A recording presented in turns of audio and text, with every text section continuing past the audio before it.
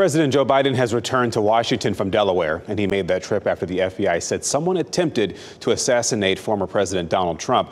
The White House reports that Biden spoke with Trump last night. Biden will hold a briefing with Homeland Security and law enforcement leaders this morning. While addressing the nation last night, President Biden clearly and strongly condemned the shooting. Look, there's no place in America for this kind of violence. It's sick. It's sick. It's one of the reasons why we have to unite this country.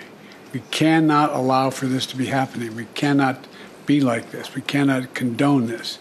And I want to thank the Secret Service and all the agencies, including the state agencies that have been engaged. But the bottom line is that the Trump rally was a rally that he should have been able to be conducted peacefully without any problem.